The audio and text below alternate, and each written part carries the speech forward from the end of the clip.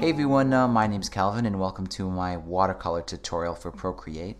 In this video we're going to paint a feather, and I've done a feather video in the past, but that was for a pretty simple kind of feather. And in this video I want to cover how I would approach and how I would paint a much more complicated feather.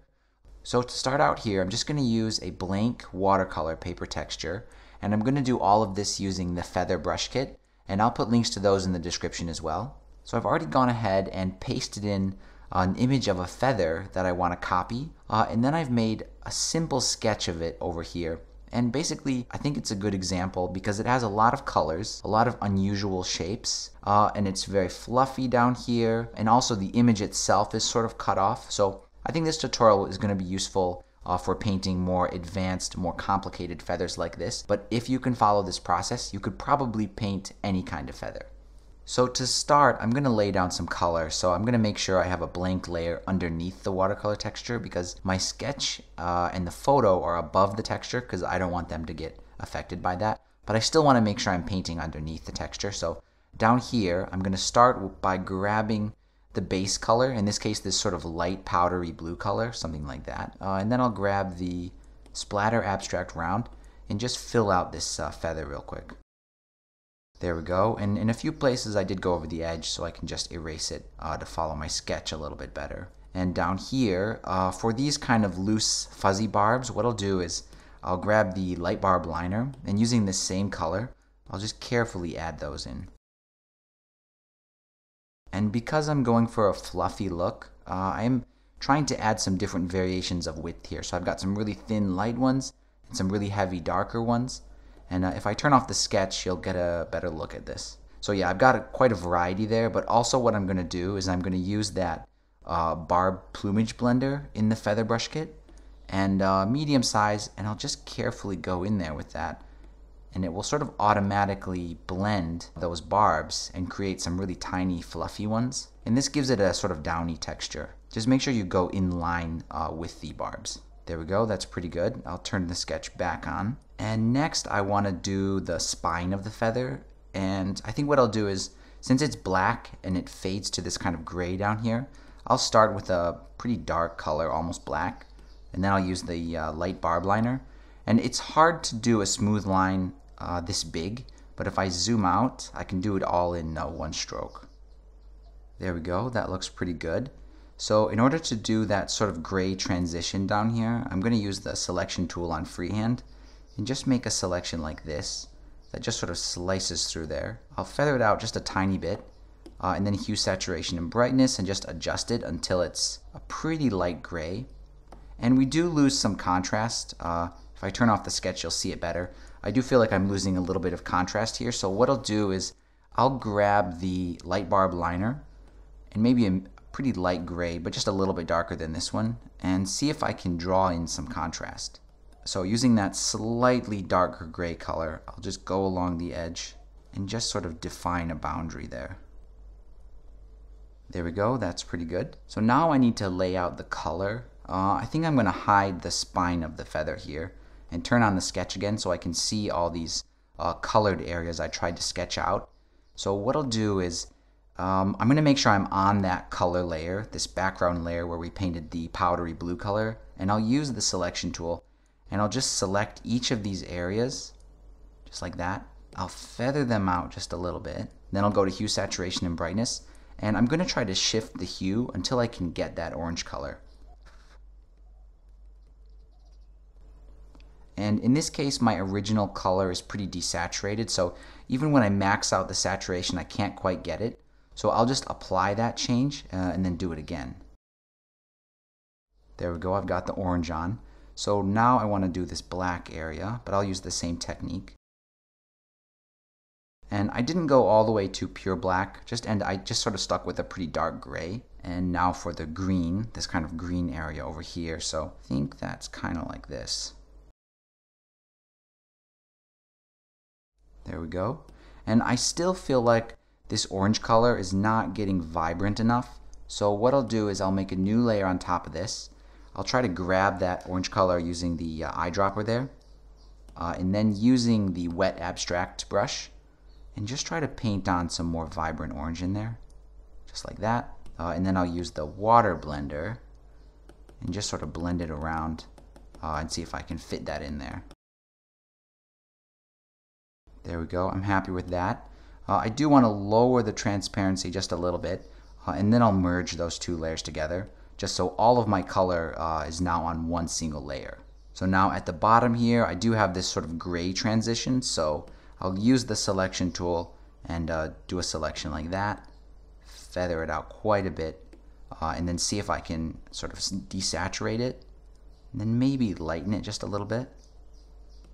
There we go, just so I have that gray transition going on. And maybe one final color is it does get kind of a more saturated blue up here. So I'll do a selection like this, feather it out, and try to make that a little bit more vibrant. There we go, I think that looks better. Now I can turn on my spine and we can get a better idea of what our feather is going to look like. So at this point, I think I'm pretty comfortable to turn off that sketch. I don't need it anymore. And what I want to do next is add the texture of the feather. If you zoom in here on a feather, you can see it has all these parallel lines. So what I'm going to do is I'm going to try to isolate one of my veins here. So on a feather, you have basically the left side and the right side, and these are technically called the left vein and the right vein. So on a different layer above this colored layer, I'm going to use the selection tool and just isolate first the left vein here. So I'll just draw a selection as close as I can just along the edge. And then I'll separate it by going right down the center.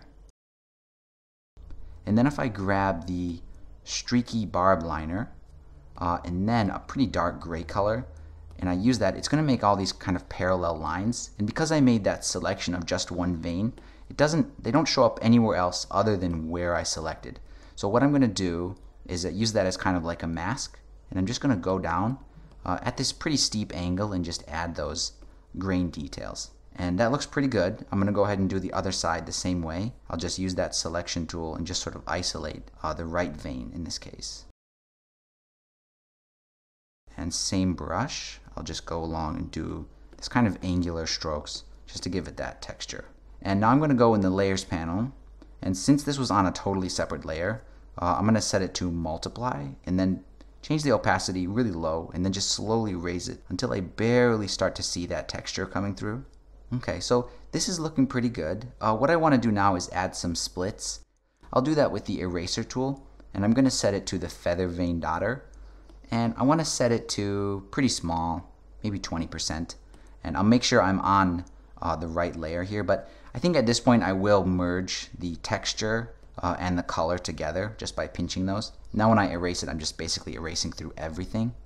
And that does keep it a little bit more organized here. So if I use that eraser tool and just carefully do these split shapes where I start off really soft and then press harder and harder until I exit the feather, it does add a really cool, convincing split feather effect. Just make sure on the bigger splits you sort of round the edge as you exit the feather, but on the little ones it doesn't really matter. And I think it is also important to make sure you do some splits down here, because generally most of the splits start to occur where the feather sort of transitions to the downy or softer area. Just be careful not to add too many because it does make the feather look kind of worn out. Okay, there we go. I do feel like I lost some contrast, something about where the spine meets the red area, but when I look at the original drawing, I see this interesting kind of highlight. So I want to try to replicate that. So what I'll do is I'll make a new layer on top of the spine here, and then I'll choose kind of a light gray color, very light gray, and I'll choose the light barb liner, and I'll just try to faintly draw that kind of highlight on this barb. Anywhere where you notice you have a contrast issue, it's okay to do a line or a border, just like what I did down here. It helps define the shape, and I think the shape can be more important than how realistic it is, because in the end, it's still a watercolor illustration, not a photograph. So I'd say this feather is really close to being done. I do want to add some more texture in the orange area. So the way we did the texture before is we used that streaky barb liner, and then we changed that layer to multiply, and that's how we got this sort of grain effect. So what I want to do here though is instead of making it darker, I want to do another layer of these lines, but they're going to be lighter. So let's make a new layer, And I'm going to put this underneath the spine of the feather. So just underneath there. And using the streaky barb liner, I'm going to use white, and I'm just going to try see what this looks like. Okay, I think that's going to work actually. So let me erase the areas where it went over the edge. And I'll try to do the same thing to the other side, but I'll use the selection tool to sort of mask it off. And I'm really only concerned about this orange area. And just to kind of clean up where it does go into a weird area, I'll use the water blender and I'll just sort of blur it until it disappears. There we go. And I'll lower the opacity of that layer just so I can barely see this effect. And that's just a trick to handle areas where the normal texture just doesn't really cut it. You need some highlights in there. Okay, let me merge all these layers together now. So now everything is on one layer, and now I can sort of focus on the, I guess you'd call it the highlights. So one thing I like to do is isolate just half of the feather. So using that selection tool set to freehand, I'm just going to go down one side of the feather like this, and I'll feather that out just a little bit to soften the edge. And then I'm going to darken that side of the feather. So I'm just going to lower the brightness, but just a little bit, just to make it just a little bit darker so it looks a little bit odd. But then I'll go over it again and I'll select, whereas here I selected down the middle, what I'm going to do this time is I'm going to select just off to the side like this. And then I'll feather that one out just about until that boundary meets the middle of the feather. And then I'll fix the brightness. I'll brighten it back up to where it was before. There we go. And I just feel like that adds a little bit of dimension or curve to the feather, and I do like the way that looks. The edge of this feather ended up being really smooth. I want to make it a little bit softer actually. So I'm going to use the Barb Plumage Blender. Pretty small size, medium size I guess. And then I'm just going to carefully go along the edge.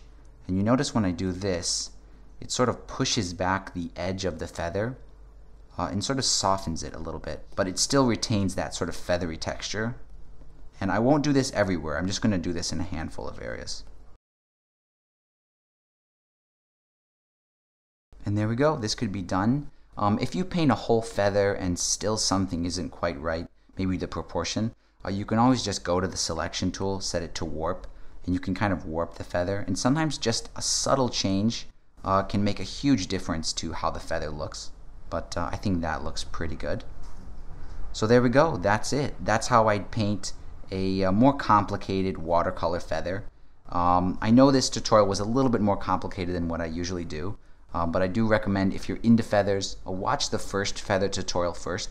I think you'll find that one easier to follow. And then maybe if you're looking for a challenge, you can try to follow this one and paint some more complicated feathers. So that pretty much wraps it up. Thank you so much for your support. Thanks for watching, and I'll see you in the next video.